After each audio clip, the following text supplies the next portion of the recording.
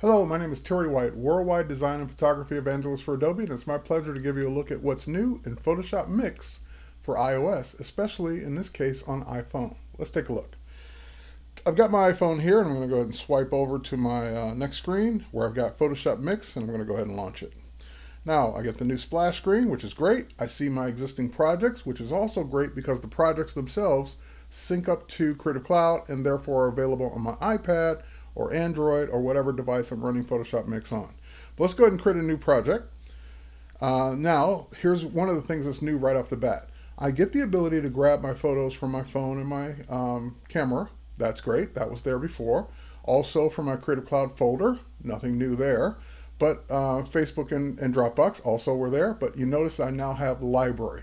So I have the ability to get images from my Creative Cloud library, which we'll do in just a moment. Let's get the first one from my Creative Cloud folder. And we'll go to assets there. And in my assets folders here, we're going to go down to my demo folder. And I've got a folder called Photoshop Mix with some images in it.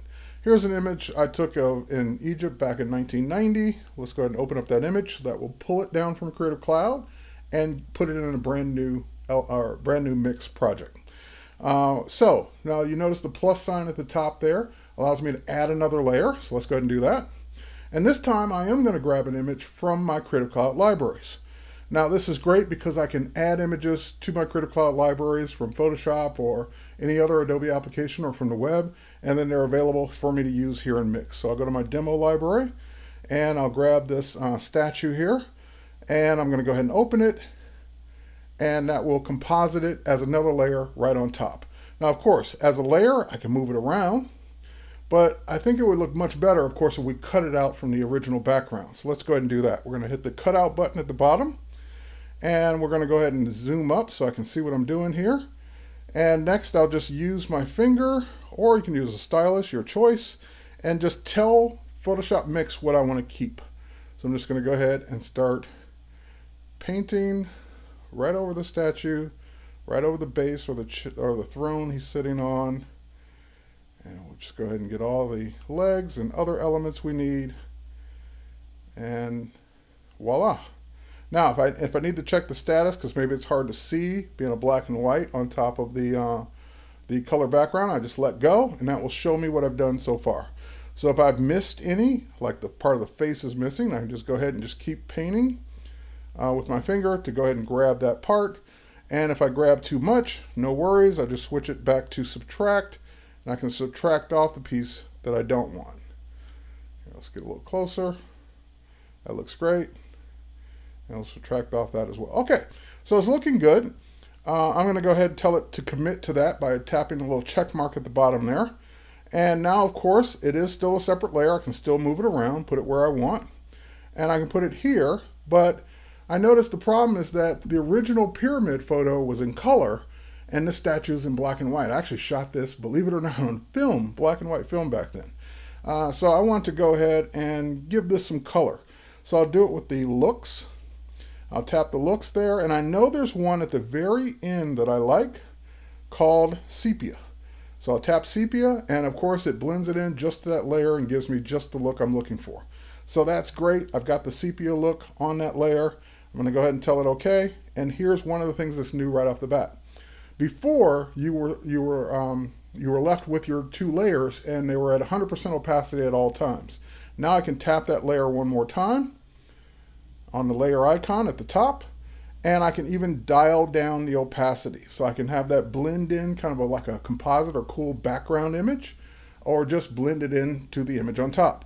Of course, while we're here, you'll notice icons to flip it left and right and up and down. So if you had something that was turned the wrong way, you can easily fix that now.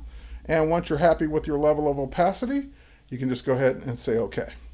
Now, two more things I want to do, and it'll give me a chance to show two more features.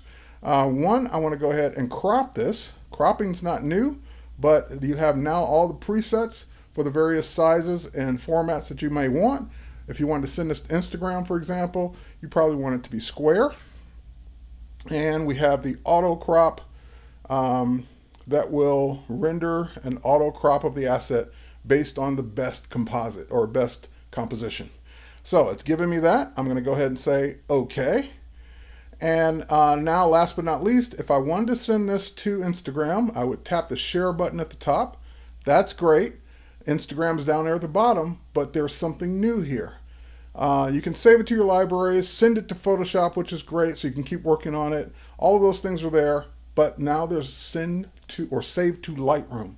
When you do that, it will actually put it in your Lightroom. It'll make a new collection called Photoshop Mix, sync it to Lightroom Mobile, and it'll be there on your desktop as a fully composited, layered file that you can open up or use in Lightroom any way you see fit.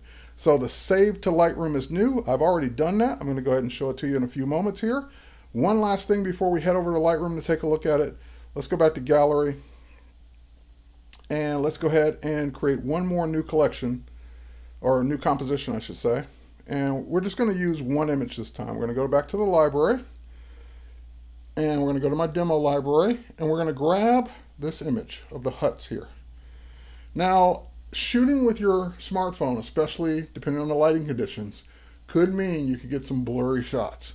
So for example, if we zoom in on this, we can see that that hut is pretty out of focus. Now we have a technology that's on the the iPad version of Photoshop Mix that allows me to send this up to Creative Cloud, have it render it with the servers that are running in Creative Cloud to do shake reduction and then bring it back. Well, that has now made its way to the iPhone version. So down at the very bottom, there's a shake reduction icon.